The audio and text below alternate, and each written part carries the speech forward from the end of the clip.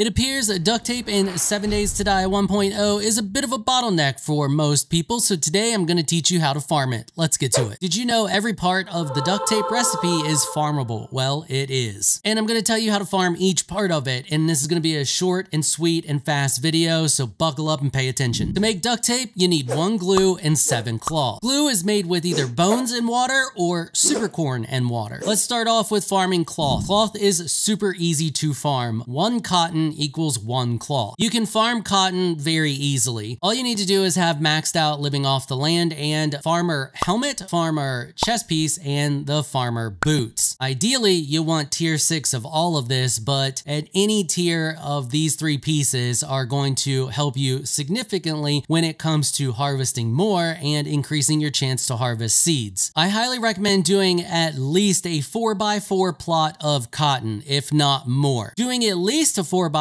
plot with tier 5 or higher gear and maxed out living off the land is not only extremely renewable, you're also going to be swimming in resources. If you're looking for a good farming, just all around base support build, I have a build guide for that. Check out the link down in the description to find out more. And aside from having living off the land and the farmer gear, you're also going to need to be reading the seeds books or the farming books in order to learn how to craft cotton seeds. Because while most of the time you'll harvest most of the seeds you need, you'll still need to craft some in order to refill your 4x4 plot. All right, great. Now that we got cloth out of the way, let's move on to glue. First off, supercorn. This is going to be much later in the game, but eventually you should get the recipe needed for supercorn, then you should find some supercorn seeds, or at least maybe be able to buy some from the trader. Once you do this, the same farming setup that I recommend for farming infinite cloth with cotton will work for the supercorn as well. This should leave you in more than enough supercorn for part of the glue mixture. It's also much more efficient because it only takes 2 supercorn and 1 water to make a glue, where the lowest you can get for bones is 4 bones and 1 water. But early game, you're most likely going to be using bones and water in order to craft your glue. The only way to farm water is just make a whole bunch of dew collectors and get the upgrades for the dew collectors. I wish there was some other magical way to farm insane amounts of water, but making the dew collectors and having at least 5 of them, if not more, is going to have you literally swimming in water. Once you have all of these upgraded, they should be making you 2 water about every 4 hours. The dew collector will hold 2 water in each slot, and it has 3 slots, which means you should be able to harvest all 3 slots twice a day if you're diligent about it, and that should, if you have 5 of these going, be about 60 water a day. I know getting multiples of these things can be a little bit on the pricey side, but it's well worth the investment if you need a ton of water because you need a ton of duct tape. So start investing in your dew collectors early. Okay, let's talk about bones. It is 100% possible to farm bones, and the easiest way to do it is to exploit Horde Night. So there is a mechanic that prevents you from being in a vehicle or on a bike and just riding around all night during Horde Night. And that is when you get in a vehicle or on a bike, it will spawn these crazy vultures that will spit at you and attack you and slow you down and basically lead to your demise. Because of this, we can exploit this by getting on a bicycle inside of a horde base. So the setup for this is pretty easy. This uses my go-to horde base design, and if you don't know what that is, I'll also link that down below. Check out that video. I'm not going to get into the overall setup for the main design here, but I am going to talk about how to easily farm the birds. So in the roof of the structure, you need a 2-block hole. Then you want to line the inside of that hole with the block labeled hole double. This leaves a gap big enough for corpses to fall through, but it's too small for the vultures to actually get through. Then on both sides of that 2-block hole, you want to put blade traps. Wire your blade traps up. On the front of the structure, you want to put a pole going out, and then you want to put a blade trap there as well. When the zombies run up the ramp and across this thin pole, they'll hit the blade trap. The blade trap will do damage to them, knock off limbs, and knock them off the pole. This way you don't have to deal with them as much, because it will still spawn zombies, it just spawns the birds as well. Do note that there's a fine balance here because you can only have so many spawns at a time per person. So if you're not on the bike, it'll just start spawning lots lots of zombies. If you're on the bike, it will spawn the birds and spawn the zombies. But if you have too many zombies going and they're not dead, then it will never spawn the birds because it can't, because all your spawn slots are filled by zombies. You can do this with one person, although it's very difficult. It's much better with two people because you can have one person standing at the front of the horde base mowing down zombies and harvesting birds, running repairs, while the other person just hangs out on the bike. If you're doing it solo, you're gonna have to get on and off the bike. It's not too bad if you have the blade traps running, because the blade traps will help keep the zombies down, allowing for birds to spawn. However, if you don't have blade traps, which I'm gonna talk about here in a second, it's a little bit more of a pain in the butt. Anyway, I digress. So if you have your blade traps going, all you do when Horde Night starts, before it starts, just get on your bike, place it down inside your horde base and get on it. Wait patiently, be right underneath the hole. The birds will spawn. They'll fly into the blade traps, they'll die. They'll either hang there at the top where you can farm them in the gap, or the corpses will fall down on you. Once you get a bunch of corpses, you just farm them, then get back on the bike. Now, if you don't have blade traps yet, you want to do the same setup, except you don't need the pole out in the front because you're not going to put a blade trap on it. You only need the single pole coming towards you, and you do the same setup with the hole in the ceiling. The birds can't get through it. I advise using a machine gun and just firing at the birds as they show up above trying to get to you. You're just going to alternate back and forth between the birds and the zombies, ensuring that the birds have spawn slots available to them. Once you've killed all the birds, you kill a bunch of zombies, quickly hop back on the bike, wait for more birds to spawn, get off the bike, rinse and repeat, all while running repairs. Speaking of repairs, let's quickly talk about the resources. So you're going to need a ton of steel to repair the blade traps if you're running the blade traps. You're also going to need a bunch of cobble or cement if you have it upgraded to cement. I do advise upgrading the base to cement, as the front of it will be able to take that much more damage. You'll never really need to upgrade the top of this thing to cement, as the vultures don't do a ton of damage to blocks. But you will be running a lot of repairs, so I do advise making sure that you have enough resources available to you to run said repairs, because you're not going to be able to attack the zombies at the front of the base while you're on the bike, so the front of the base is going to be taking a lot of damage. Once again, this is ideally done with two people, but it is doable as a single person. Once Horde Night is over and it's all said and done, you should have more than enough bones to make a ton of glue. You can also get a lot of bones if you max out huntsmen and go around harvesting animals. They're going to give you a lot more bones than they normally would. Combining all these methods gives you an easily renewable source of all the crafting components necessary to make duct tape. And this, along with just your normal going out and looting, should ensure that you have more than enough duct tape to craft anything and everything that you could need to craft that includes duct tape. All right, and that is it for this one. Told you it was going to be short and sweet. Hopefully you found it helpful and informational. If you did, please consider hitting the subscribe button and notification bell so you can be notified when I upload other videos. And if you're looking for some more of my content, you can find a link to another one of my videos on the screen right now. I want to give an absolute massive shout out and thank you to all of my channel supporters for helping to keep these videos sponsor free. You all are absolutely amazing people. If you would like to become an official channel supporter, check out the links in the description below. If you enjoyed this video, please leave a comment down below. Let me know what you thought. If you're shy, you don't like to comment, just hit that thumbs up button and share your support. Until next time, thanks for watching.